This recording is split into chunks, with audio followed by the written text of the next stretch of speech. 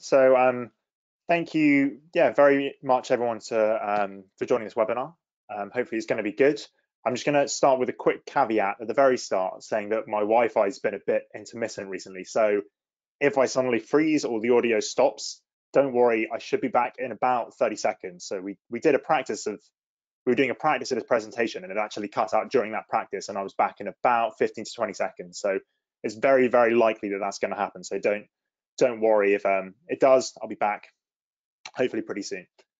Thank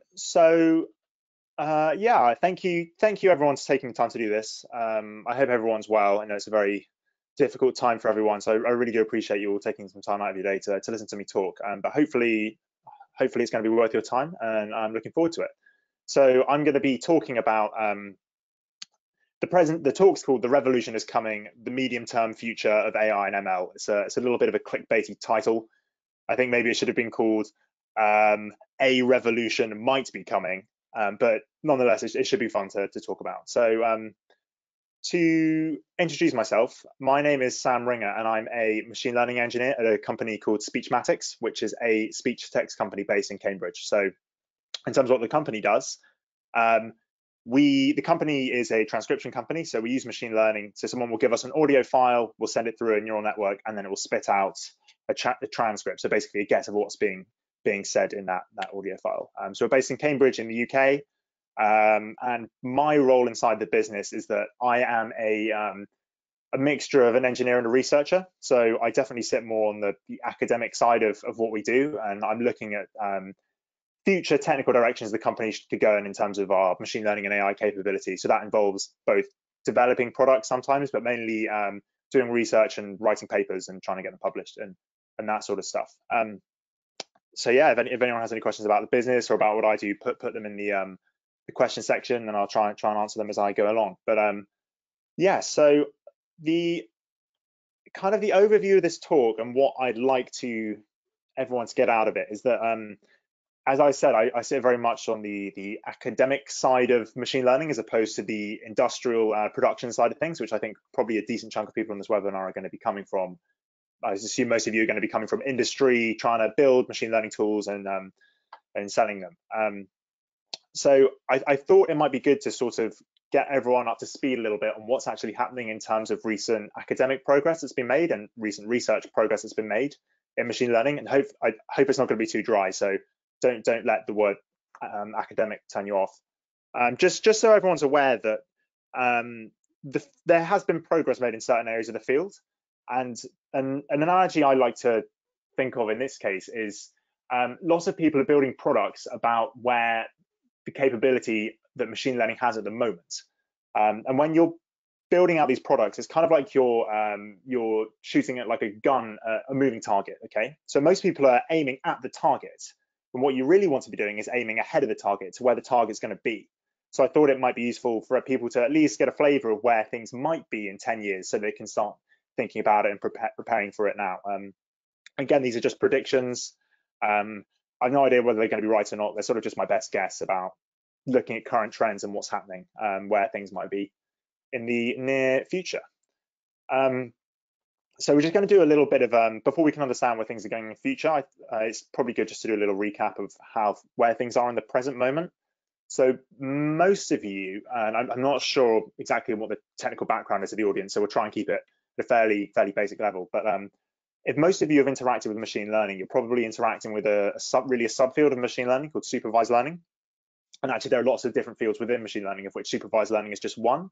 And supervised learning is really the one that's got the most attention in recent years. So what supervised learning is we take something called a neural network. So we're not going to focus on too much about what this neural network actually is. You can just think of it as like a collection of numbers. And the first thing we need to do is we need to train this neural network. So we're going to train a neural network to distinguish between pictures of cats and pictures of dogs. So we want to send it a picture of a cat, and the neural network should say, this is a cat, or same thing for a dog. So how we're going to train it is we're going to get a picture of a cat, and then we're going to tell the neural network, this is a cat. Okay, then the neural network's going to learn from that. So when we say machine learning, this is the learning part. It's going to say, okay, when I see images that look like this, I should predict cat. Similarly, if we show it a dog, we're going to tell it this is a dog. So during the training phase, what we have on the left-hand side, and I don't know if you can see my cursor, but hopefully you can.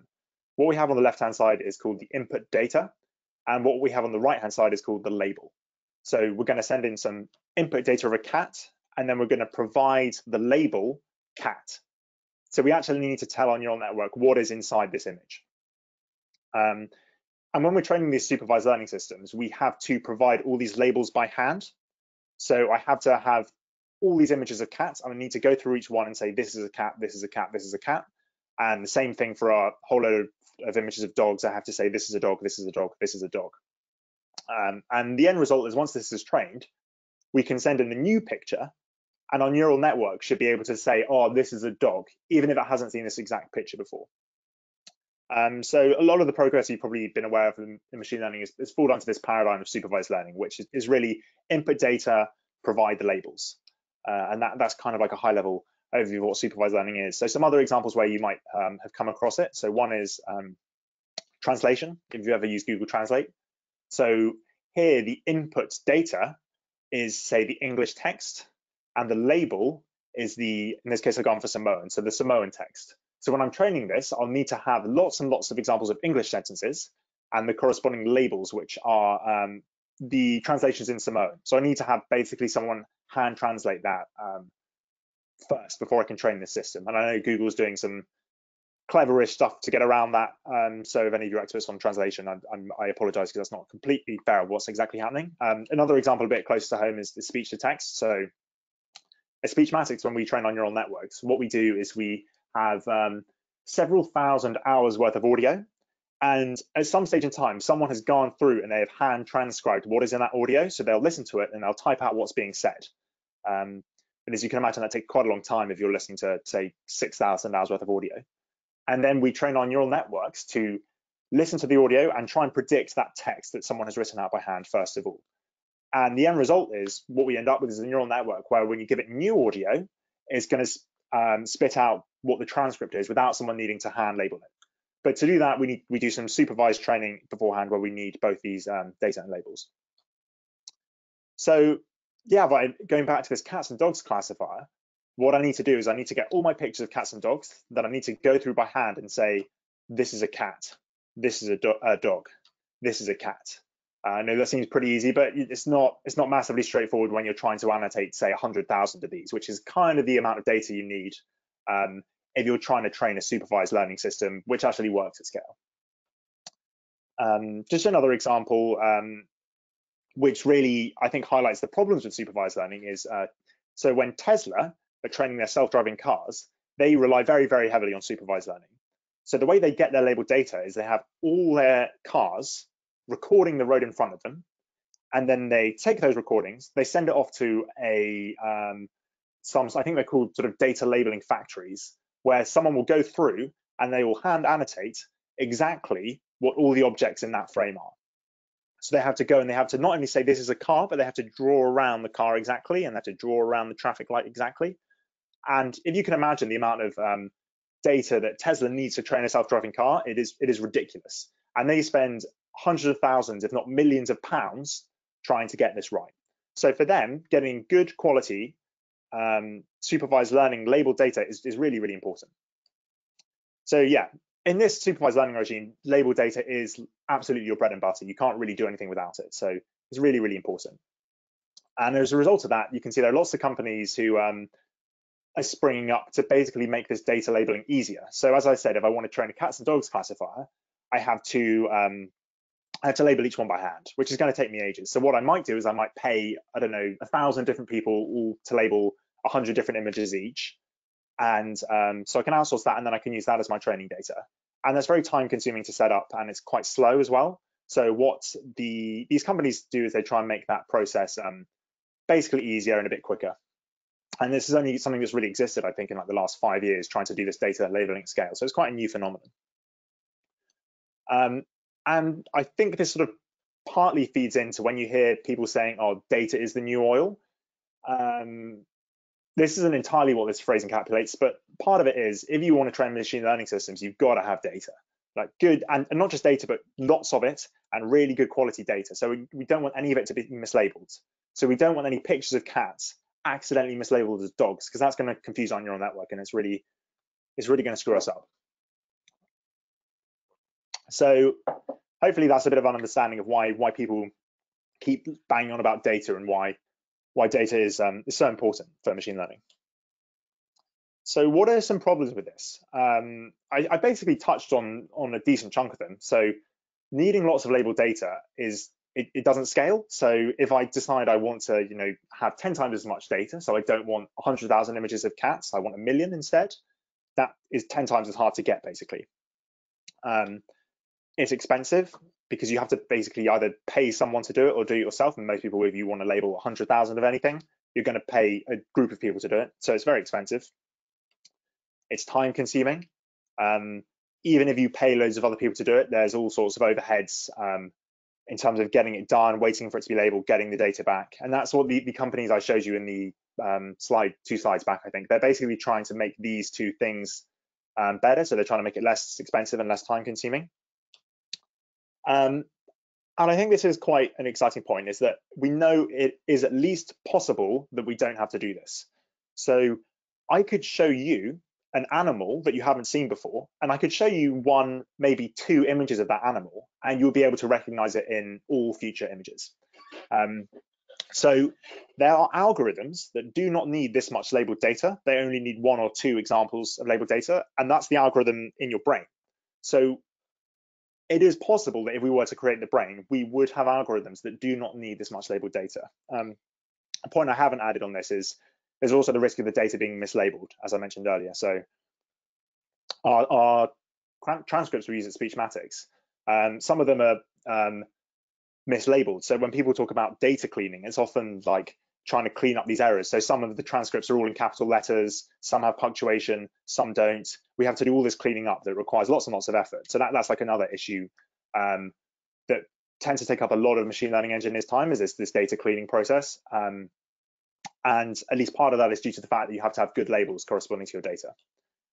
So the first sort of new thing I want to talk about is this new-ish field called self-supervised learning, as opposed to supervised learning, which is what we were talking about precedingly and what kind of all mainstream stuff up to now has been inside that paradigm. So in terms of defining self-supervised learning, I think it's best to first just show you some examples of it, because the definition's a little bit technical, and if I were to tell it to you now, we'll get to it in a few slides time, but if I tell it to you now, it would probably seem very confusing, but we're just going to look at some examples first of all. So the first example of self-supervised learning we're going to look at, which has seen a lot of progress in natural language processing, is language modeling. So what we do with a language model is we take a sentence, or at least part of a sentence, and we have to predict the next word in that sentence. So the quick brown fox jumped over the lazy, and then we'd say dog. So that's what the language model is. I'm taking a sentence and I'm trying to predict the next word. So another example is the cat sat on the, and then we'd say mat. We could also say table or something like that. And then final example is the Union Jack is white, blue, and red. I mean, if I was doing this live, hopefully I get you to say the answers yourselves, but hopefully you can you've worked these ones out. So I think the power of self-supervised learning can really be demonstrated in this last sentence. So let's think about what we need to know in order to be able to say, okay, the next word in this sentence is red. So for those of you who don't know, the Union Jack is the flag of Great Britain, and it's red, white, and blue. So I'm looking at this sentence and I say, okay, it's asking about some sort of object, and it's saying it is color, and so I'm probably going to have to predict another color there. What is it asking about? It's asking about the Union Jack. Okay, I know what the Union Jack looks like. It's red, white, and blue. They've already said white and blue, so therefore the remaining color is red. And obviously we look at that sentence and it's really easy for us, but in terms of the deduction process we have to go through, it's not massively straightforward. So the rationale behind language modeling is that if I can take part of the sentence and predict the next word with high accuracy, I actually have a really rich understanding of not just grammar and language, but also kind of things about how the world works. So the thing to take home here, and the key thing to realize, is that to be able to train language models, we don't actually need any labeled data. So all we need is text, and just lots and lots of text, and then I can just chunk, I can pick a random sentence and I can get my neural network to predict the next word. I don't need anyone to hand label that. It means I can basically just download it from the internet, and that's it. So there's no shortage of textual data out there to train language models on. So some of the big language models at the moment are basically trained on like 80% of the internet or something like that, the English internet. So that's one example of self-supervised learning. It's not just a natural language thing. So this is an example of self-supervised learning in images. So what I'm going to do is I'm going to take this image of the tiger here, and I'm going to cut out 9 squares, and then I'm going to mix them up. And then what I'm going to do is I'm going to get the neural network to basically unmix these. So the neural network doesn't know how I've mixed them up, but it's just trying to sort them out. So let's think about, again, what does the neural network need to know and to be able to understand to successfully unmix these 9 squares? And it seems really obvious for us. But so it needs to know, okay, I see these stripes. I'm looking at, they look like tiger stripes. So I'm probably looking at a tiger. Okay, how are tigers structured? Okay, they normally have their head at the top and normally their legs are underneath. So this here, that's a tiger's head. Yep, so that's going to go above the legs. I need these stripes to sort of be continuous because I know natural images, the patterns are continuous, they don't change abruptly. And so it sort of works it all out. So to be able to unmix these 9 squares, you need lots and lots of rich knowledge about how the visual world operates. And again, the key thing to realize here is I don't need any labels for this image. All I need is lots and lots and lots of images. So I don't need to know there's a tiger in this image. You can give me any image. I can cut out 9 random squares. I can mix them up. I can feed them through a neural network, and then I can train it to try and unscramble them. So without using any labels, I can get neural networks that have much richer understandings about how the visual world operates, which is great. Labeled data, fantastic. And to drive this home, I talked about the algorithms of the brain. And the current theory is that humans, the main way we learn about the world is through self-supervised learning. So we're going out, we're sort of predicting what we're going to see next. We're not actually, in terms of the amount of direct supervision we get, it's actually pretty rare. It's very rare your parents actually say, do this, don't do this, or a teacher says, do this or don't do this. The vast majority of the knowledge we acquire is through self-supervised learning. Some other examples of self-supervised learning, I'm sure you could think of them. But it's, let's say I have a film and I look at 10 seconds of the film and I want to predict the next frame. It could be I'm listening to someone speaking and I want to predict the sound that's going to come out of their mouth next. It could be I take a colorized image, I make it black and white, and then I have to predict what the colors were. You have quite a lot of understanding about like how colors operate and like how colors should be contiguous in images. So you can come up with lots and lots of these tasks, and none of them require labels, which is very exciting. So here's the technical definition I said we'd come back to. So in supervised learning, we take some data and we predict a label. So we take an image of a cat and we predict the cat label. In self-supervised learning, we take some data and we predict a property of that data. So we take a sentence, we predict the next word. We take an image, scramble it up, and we predict how it was originally orientated, and so on. So we don't need any labels, so that's great. And the exciting thing is that this is actually working. So this is a self-supervised system called CPC, which is contrasted predictive coding, which is a DeepMind paper. This is the driest slide in the presentation, so I apologize if it's a bit uninteresting. But what they did is they trained a self-supervised learning system, and then they injected a very, very small amount of labeled data.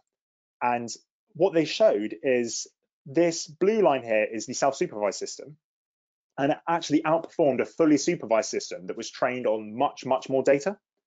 So that's really exciting. Like, they have a system that not only matches another system that has access to way more labeled data, but actually does better. So that's very exciting that people are kind of starting to get this working. So this is where I'm sort of going to think a little bit ahead to what are the implications of self-supervised of these sorts of techniques if they start to make more progress. They're not quite there yet to the extent that they're being used everywhere in machine learning. But what happens if in 5 to 10 years they really take off and come to dominate the machine learning landscape? So again, these are just predictions. Feel free to disagree with me, put a question in saying I'm wrong, and we can hopefully talk about it at the end.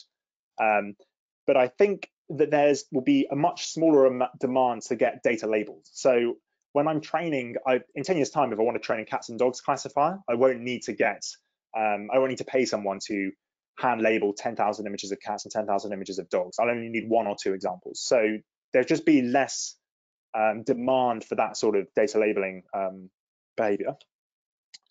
The barrier to entry to produce production level machine learning models drops. I think this one's quite exciting, actually.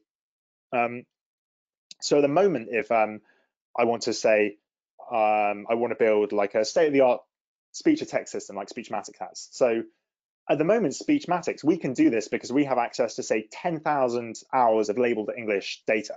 If you're just some like kid in your bedroom, you can't do that. There's no way in hell you're going to get access to 10,000 hours worth of labeled audio data. However, if you have strong self-supervision, you can just download, say, all of the audiobooks on the internet that are available for free, and you can use that as your training data, and you don't need any labels. So the barrier to entry to produce strong machine learning models will hopefully go down. And then finally, data becomes less valuable as an asset. So Tesla at the moment have, I don't want to put numbers in their mouths, but they must have surely tens of thousands of hours worth of labeled data coming from cars. And that's actually quite a big asset. There are definitely other self-driving car companies who will pay a lot of money to get a hold of that data. However, we know it only takes humans about 20 hours worth of training to be able to drive. So in theory, you only really need 20 hours of that data. So if that's the case, does all this data that Tesla have suddenly become a lot less valuable? And I think the answer is probably yes. So Speechmatics, we have loads and loads of data, loads of label data, and it's not entirely our value prop, but there's some amount of IP we claim to own is in the form of the data we have sitting on our computers. And if suddenly you don't need all that data to train machine learning models, then maybe it becomes less valuable. Again, these are just kind of me trying to puzzle things together, so I might be completely wrong. Time will tell. Just something I want you to caveat here is that data is not homogeneous. So what I mean by that, this relates to my previous point of saying some data might be much less valuable in the future. I think that applies to companies like Tesla, but not to companies like Facebook. The rule of thumb I'd use to think about how you distinguish these two companies is if the label data you have is something that a human could label in less than a second, there's a good chance it's not going to be worth very much in 5 to 10 years. So I can look at a picture of a cat and I can label it in less than a second. I can say this is a cat. However, the data that Facebook have, it's very, very niche, tailored data specific to individual people. So if I were to look at a person on the street and I were to say, what films do they like? There's basically no amount of time I would have to be able to work that out and come up with that label, whereas Facebook can do it because the sort of data they have is very different. So there are definitely caveats here, and I'm not saying that all label data is going to be meaningless. It's sort of things like visual data, auditory data, video data that might be worth a lot less, but stuff like the very specific data that Facebook has about its users or Amazon has about supply chains or all that sort of stuff, I think probably will stay valuable.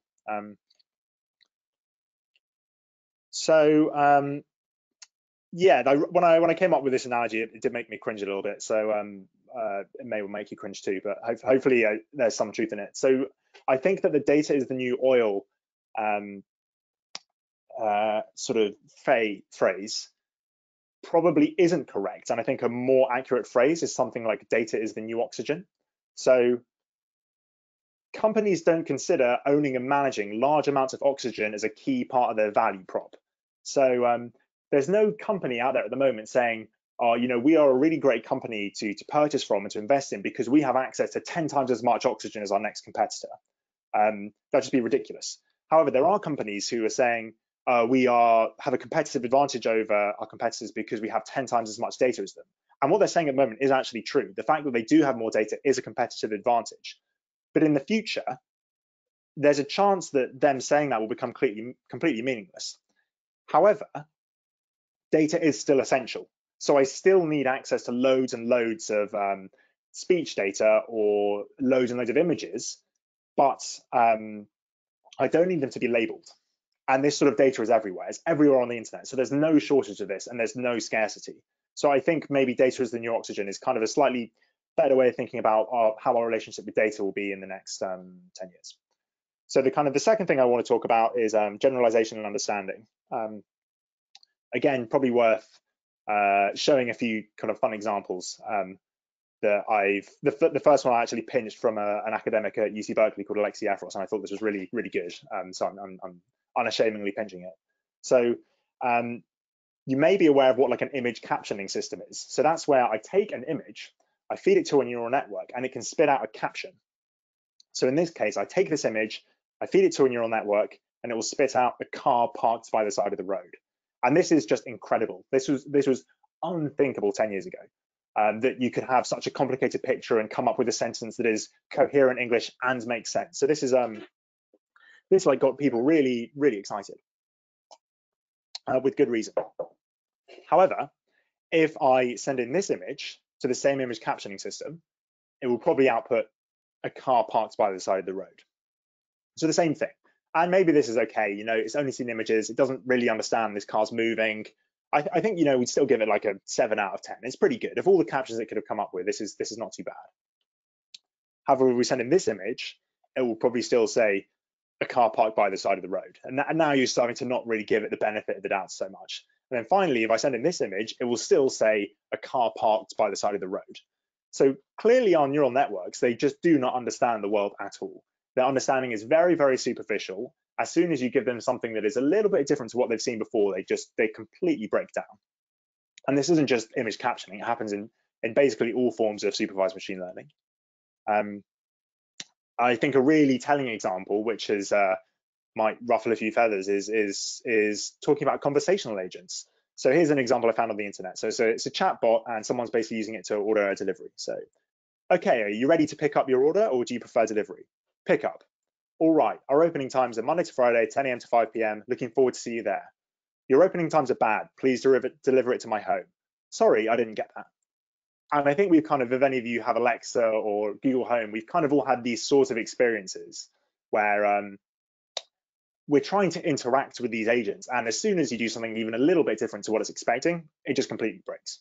And this is just completely commonplace, but there are lots and lots of people claiming to sell like really powerful chatbots and really powerful conversational agents.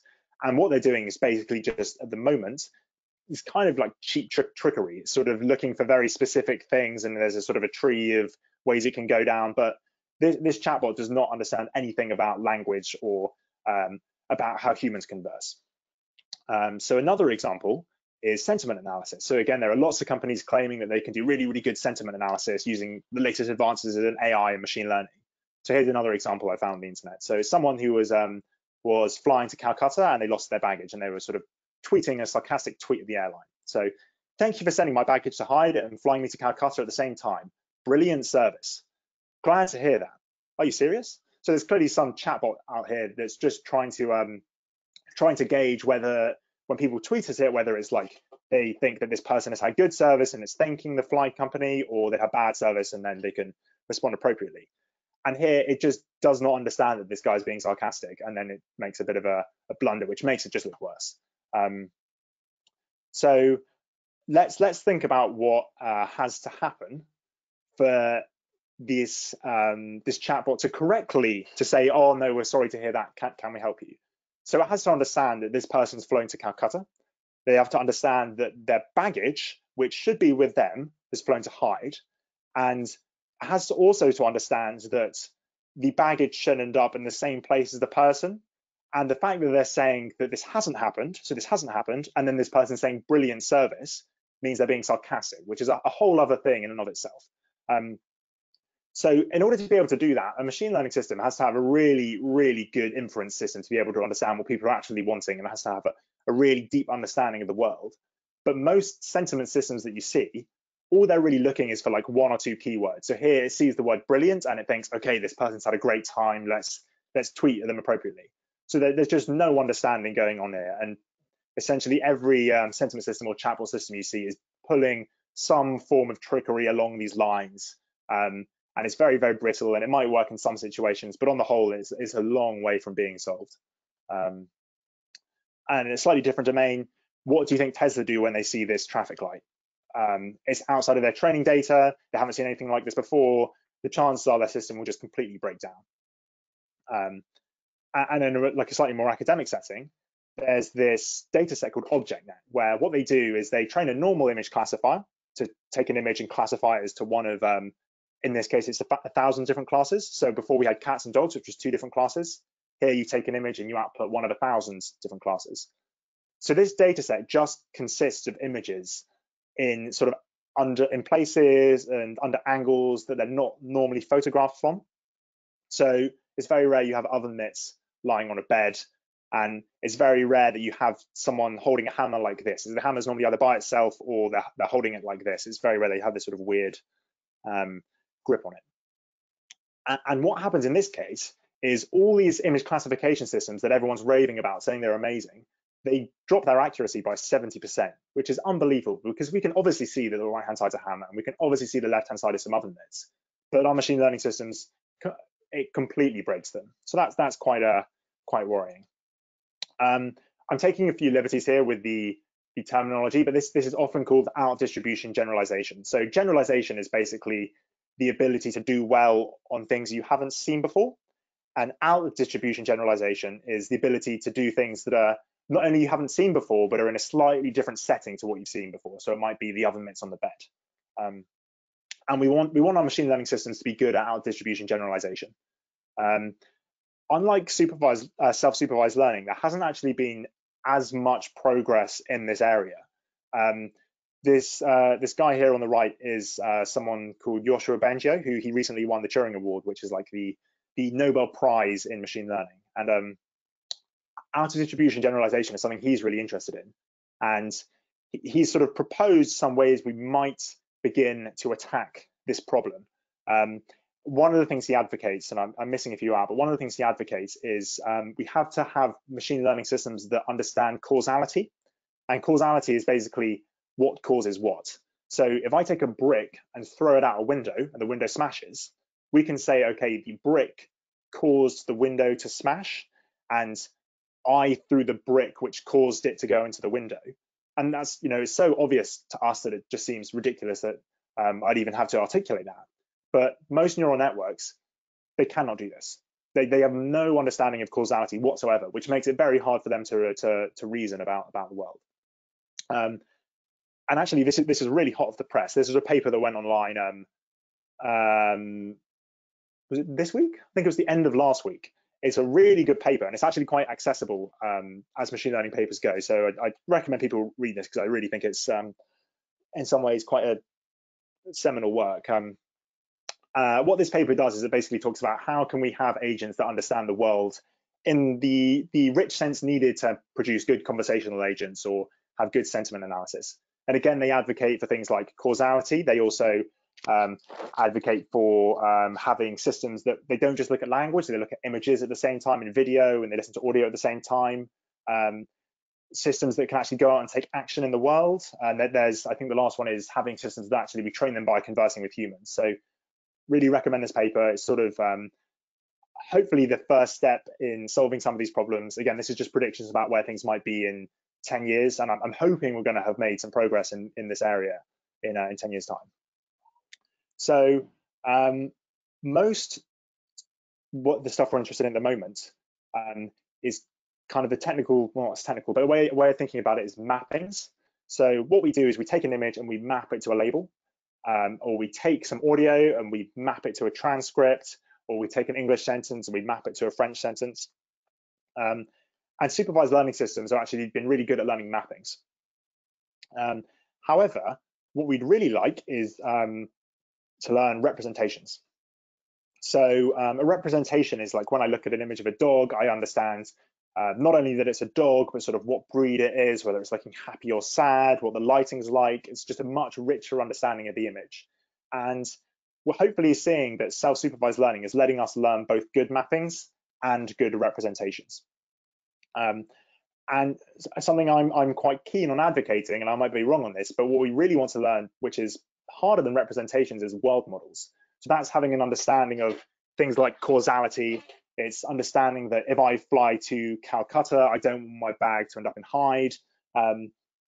All these sorts of things, having rich understandings about how the world works.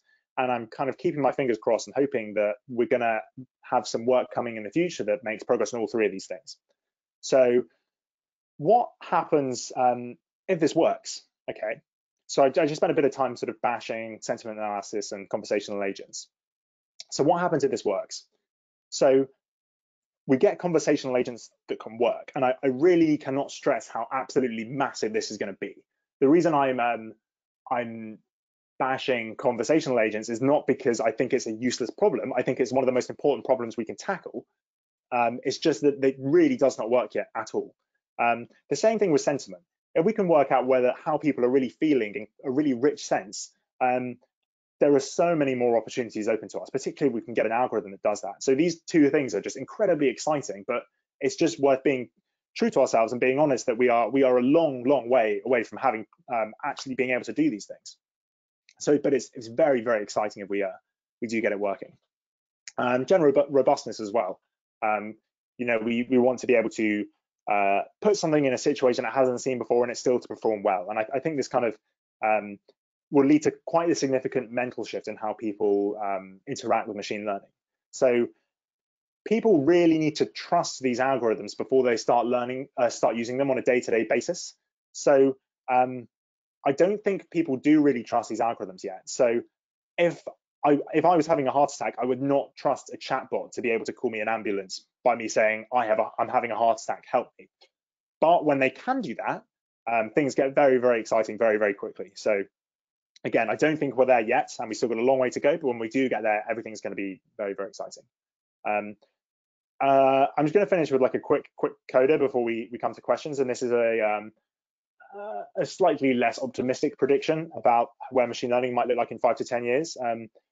I haven't quite got this narrative all consistent and slick in my head. So if it doesn't come out particularly well, I apologize, and it still needs some working through. So push back on this in the questions if you disagree, because I'd love to hear people disagreeing with this.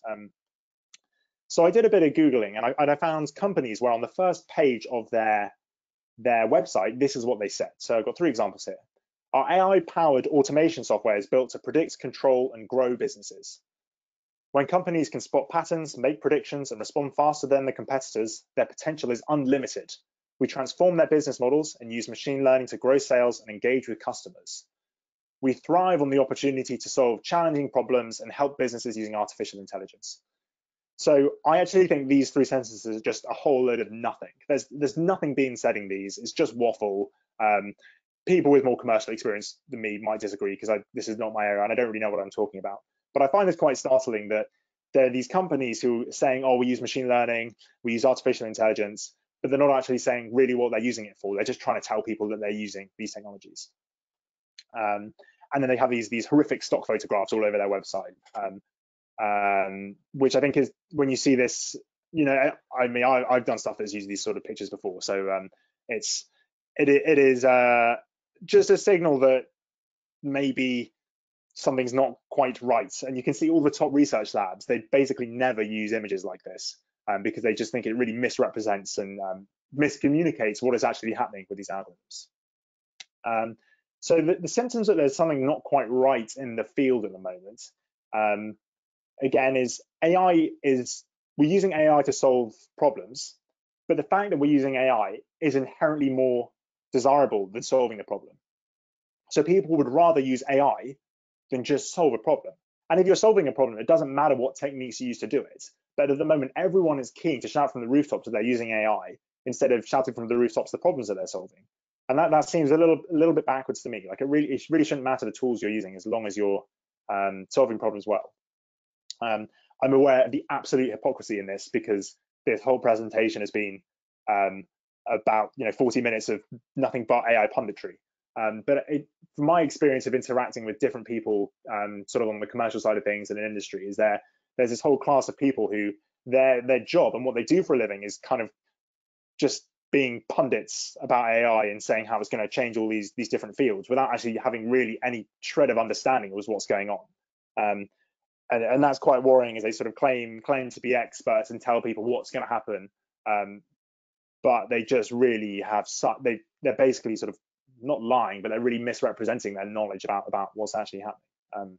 And I'm aware of the complete hypocrisy on that. So Yeah, feel free to call me out on it. Applications are coming before algorithms. So when people sort of talk about machine learning, they're much quicker to say, oh, it's going to solve this problem, and this problem, and this problem, and it's going to change this field, and this field, and this field, without actually,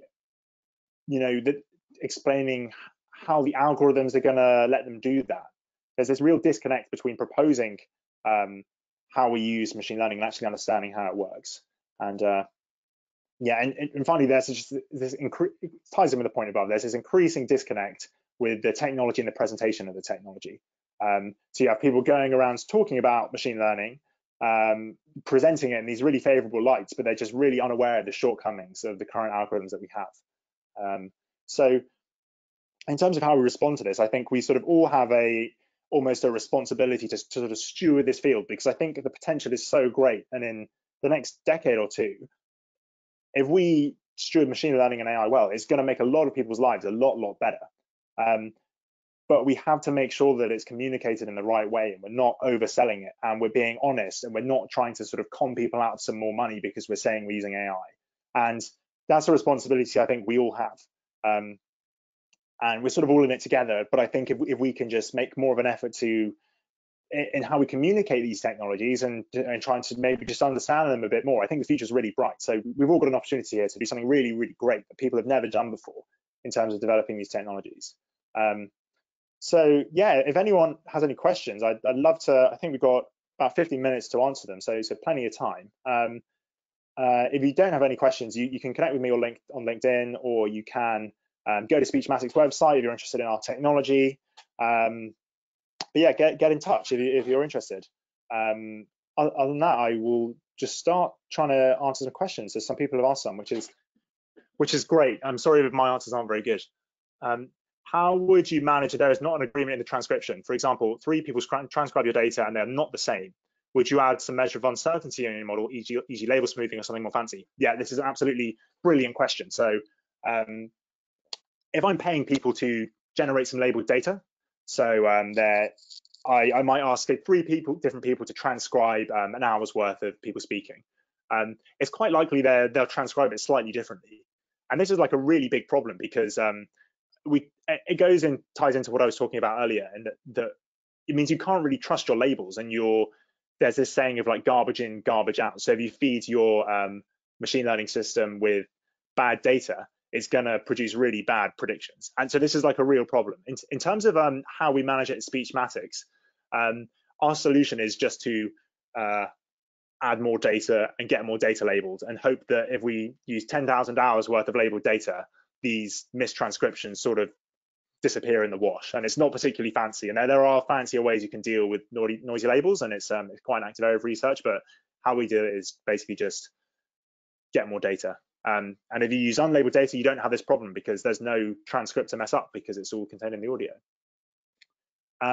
Is language modeling only done in English, or does it relate to other languages? Since every language has its grammatical differences, can it all come from English language modeling? Yeah, another great question. So typically, all these language models are trained completely separately. So I'll have an English language model where I only feed it English data, and it will predict the next English word. And I might have an Arabic language model where I send it the first half of Arabic sentences, and it predicts the next word.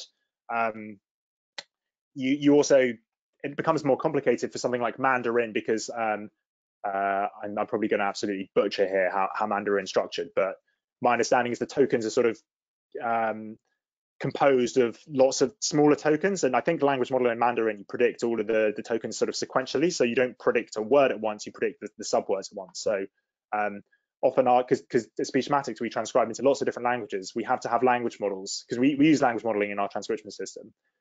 We have to have language models for all these different languages. And for things like Korean and Japanese and Mandarin, we have to use what are called subwords.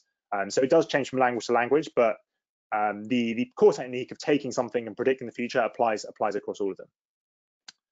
So does an NLP need to understand the rules of language before it becomes self-supervised? And this is a little bit of magic, in that it doesn't. So if you just feed it enough data, it will learn how grammar works without you having to tell it at all. It will just learn it, which is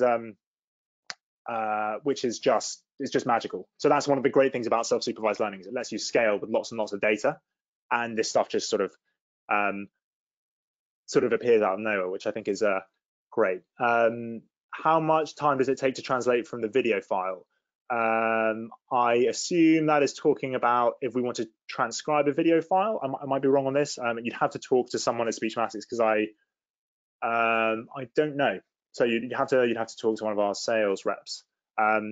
What languages does it support? We support, I think, 30 different languages, so quite a lot. Most European languages. We do a lot of languages in Southeast Asia.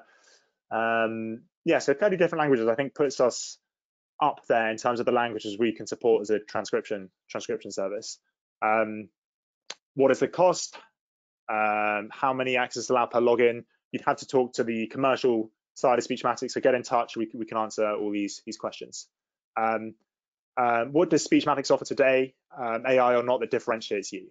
So I actually went to a conference, sales conference, and I learned all about this sort of stuff. But what we do as Speechmatics is there's sort of three things we focus on. So there's language support, which I mentioned earlier. It's also very high accuracy. So we believe we are as accurate as cloud providers like Google and Amazon, if not more accurate in certain settings.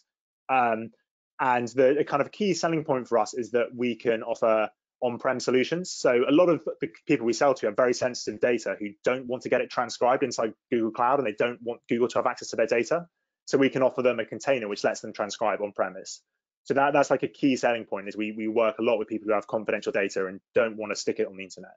So those are the sort of three things we focus on as a business. So range of language support, language accuracy, on-prem deployment. That's kind of our value prop. Someone saying, thank you for the talk, excellent talk, thank you very much. When do you think we can reach the top of self-supervised learning in machines? In 10 years, earlier? Regards from Mexico. Wow, all the way from Mexico. Thank you for tuning in.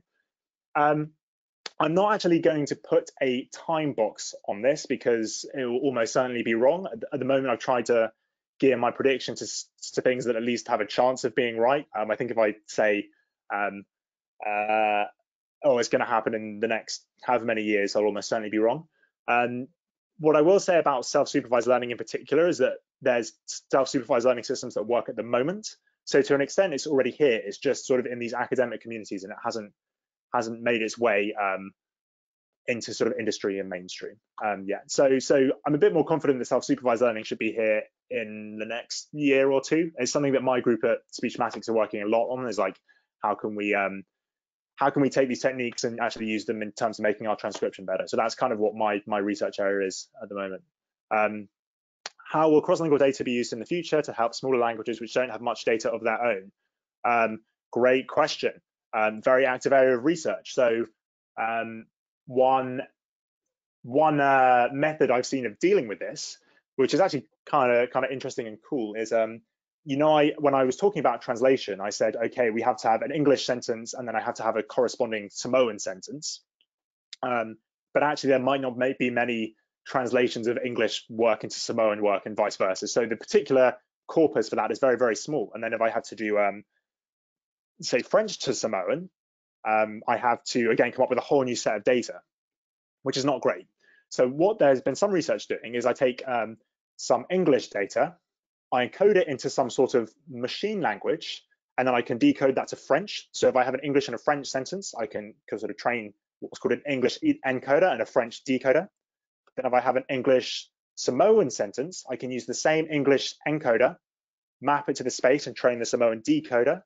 And then if I'm having a French Samoan sentence, I can use a French encoder and the same Samoan decoder. So I can sort of reuse bits and pieces from lots of different language pairings. So I don't need a whole new system when I do English to French as when I do English to Samoan as when I do French to Samoan. So there's lots of cool reuse you can use there. It's not exactly my area of expertise, but I know that that's one thing people are looking at, which is quite cool.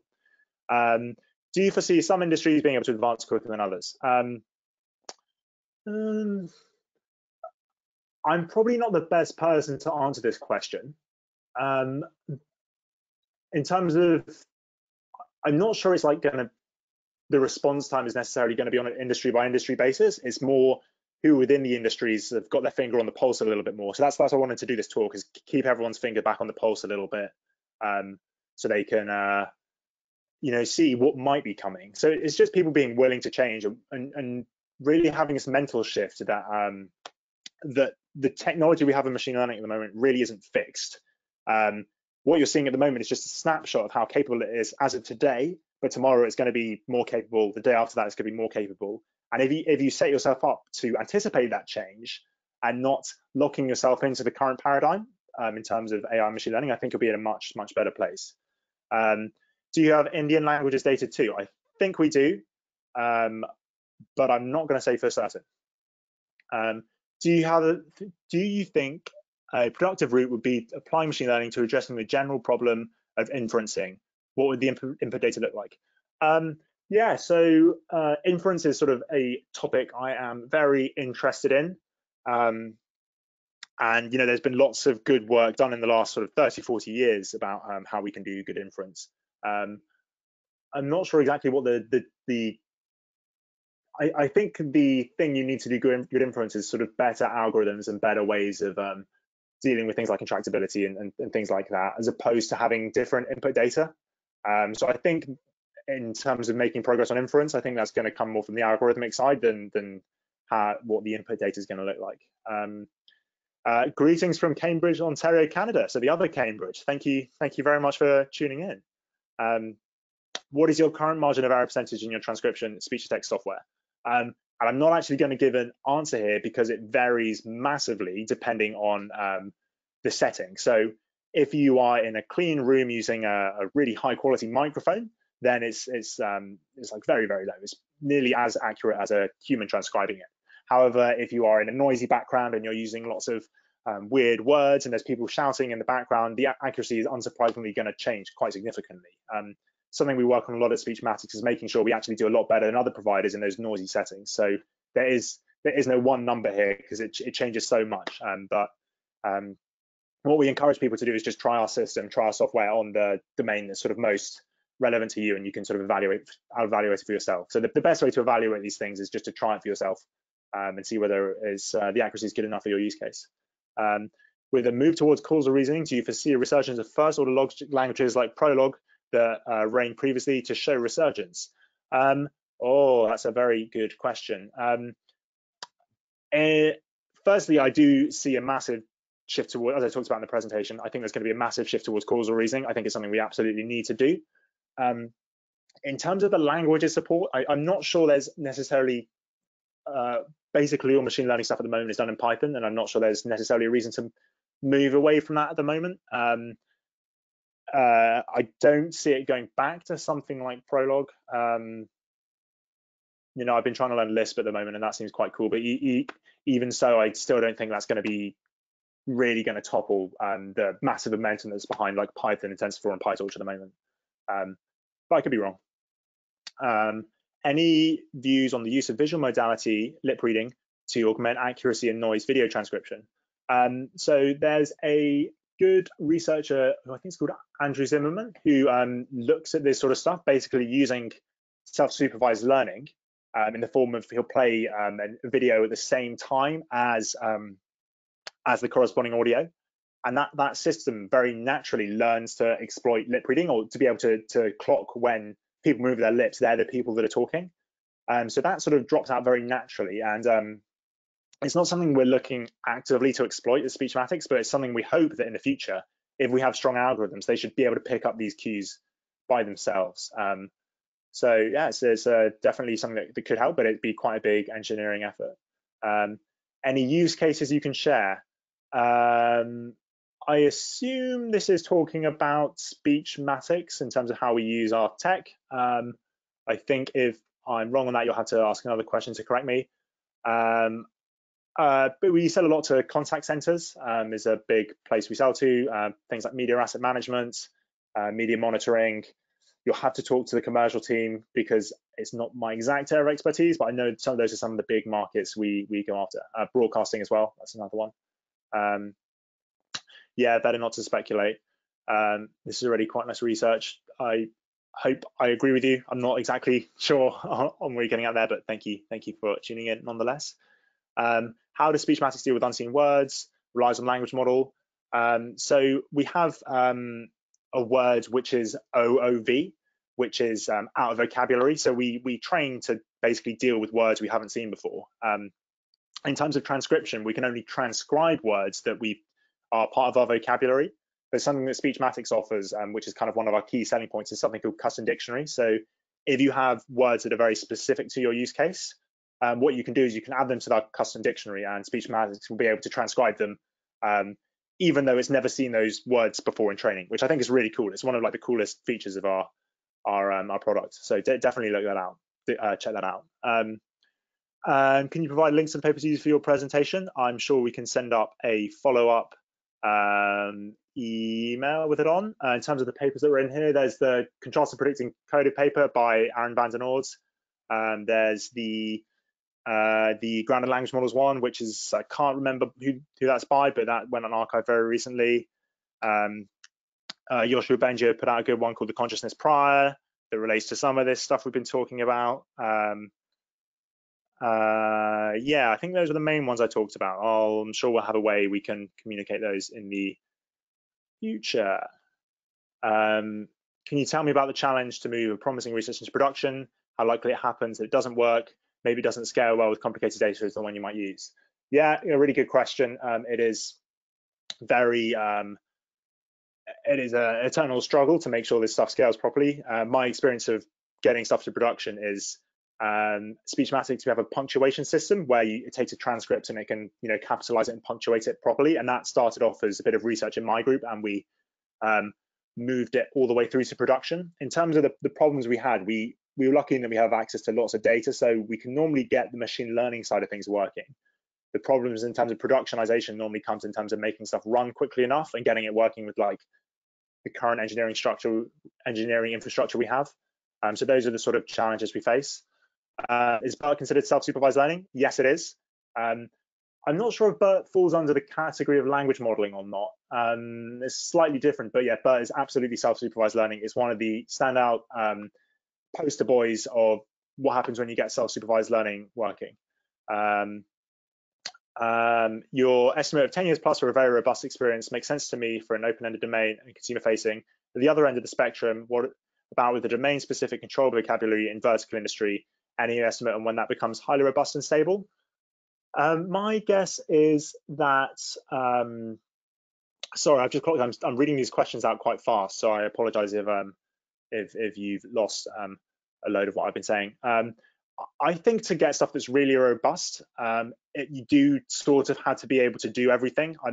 You can sort of hack your way to specific results on like domain-specific tasks, which is what the kind of the chatbots and so on are getting kind of good at. Is if you follow a very like narrow path, the results you get are all right. I don't have a better answer in terms of exactly what use case you're envisioning, but yeah, I guess my take is you probably need to be able to do good at everything. I'm not sure you can be robust in one domain and usable in one domain before you can necessarily be robust in all of them. How do you manage age in your models? For example, if a kid speaks, you keep the same accuracy or still a problem for the company? I'm actually going to go out on a limb here and probably say what I shouldn't, in that Speechmatics does really, really badly at transcribing kids' voices. The reason is because getting labeled data for children has all sorts of legal issues with it. So all speech to text companies, if you get a child to speak into the system, will typically do really, really badly because you can't really get access to labeled data for children's voices. So we don't do very well on that at all. But I'm hoping that if you have robust representations of speech, then you'll necessarily, hopefully get better at that.